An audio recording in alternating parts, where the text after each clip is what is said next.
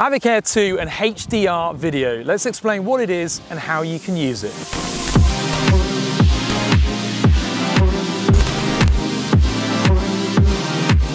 Hi, I'm Ash from DroningON, and it's a beautiful sunny day today, and I've got with me the Mavic Air 2, and today we're going to be looking at HDR video.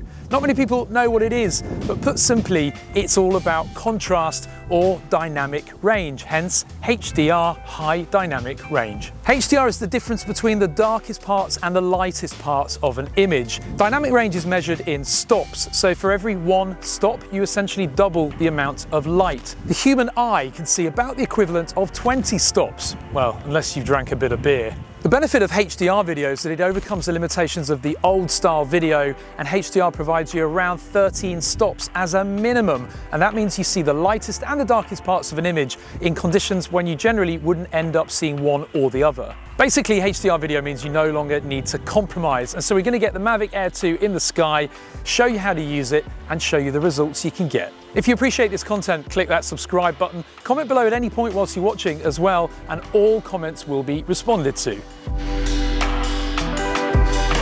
Now, in a recent video, somebody asked me, before you fly your drone, should you always unfold the props like that? My advice is absolutely yes, because otherwise the props are spinning completely unbalanced on the motor.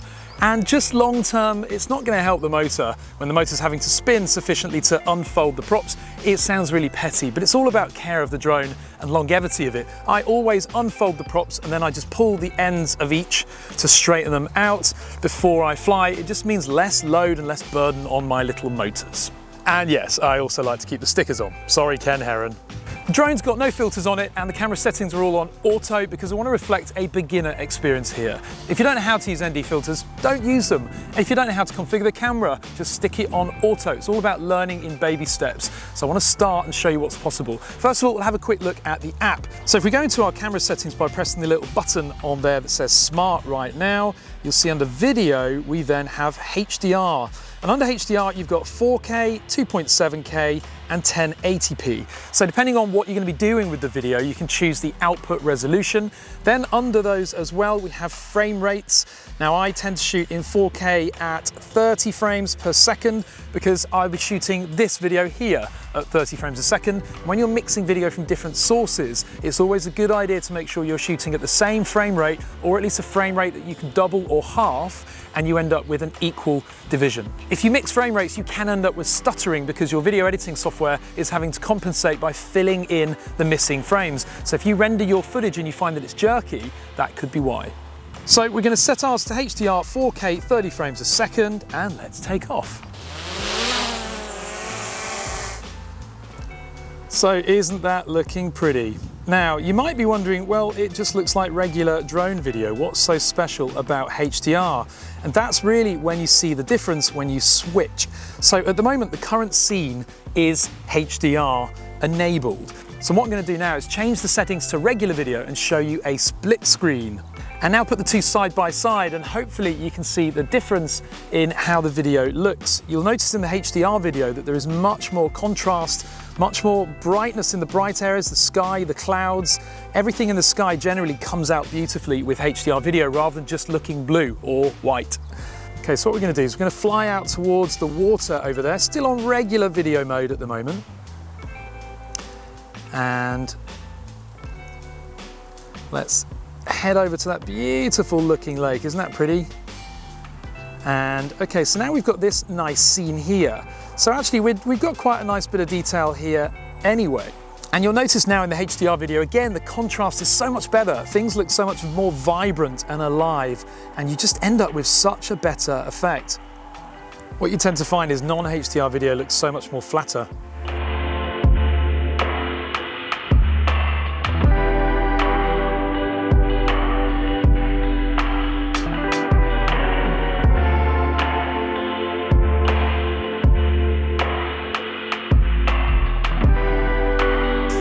So just as another example now, if you take this scene here, you can see that with a regular video, you don't really get a lot of detail in the ground or in the sky. However, if we now flick to HDR video, the difference is quite significant. You can now see plenty of detail on the ground, and also you've got a little bit more detail of the clouds, which you wouldn't have with regular video. HDR does really bring out the dark and the light areas and give you far more detail. So what we'll do now is use one of the point of interest modes to rotate around an object in HDR versus non-HDR. This will be a really nice test. So here's a beautiful old church here. What we're going to do is draw a box around it to mark it as our center, and then we're going to go on rotational mode. Now at the moment we're in HDR video, and so we're going to do a fast rotation around that. There we go, and now it's rotating. So first of all, we'll start with regular video mode. I'm going to set record there so that we can see what that looks like. And it does look really pretty. The colors are still very good, but the image does tend to look a little bit flat perhaps, and it could do with a bit more detail. Also, of course, we want to have a bit more contrast around those trees. So if we now flick to HDR mode and start recording, there you go. Now you can see immediately the image just pops. Before any post-editing at all, the image just has much better contrast, brightness, the colors are more vibrant, there's more saturation there. Now, some of these effects you can achieve in post. You can clearly make an image pop through some post-editing, but you can't pull out detail that isn't there in the original shot. And that's the good thing about HDR. It does expose the additional detail that would otherwise be lost in a fairly flat image.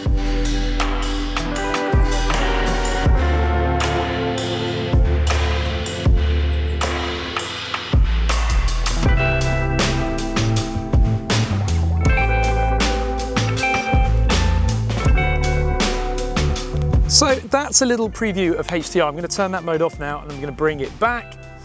But ultimately, you know, HDR is going to be down to your use case of how you want to use your drones. You don't have to use HDR, but the feature is there and it will work better in some conditions than others. It's not always going to be a mode that makes your image look fantastic without you making any effort or work.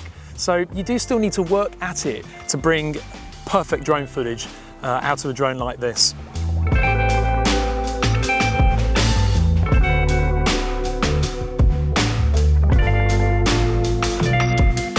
So hopefully that's been useful as a look at HDR video and how it might be able to help you. It's never going to produce a perfect shot. You still need the ideal weather and conditions. And today, unfortunately, it's so sunny and bright that everything is already perfectly illuminated by the sun up there. But experiment and give it a try. In the meantime, comment below, give this video a thumbs up and click subscribe.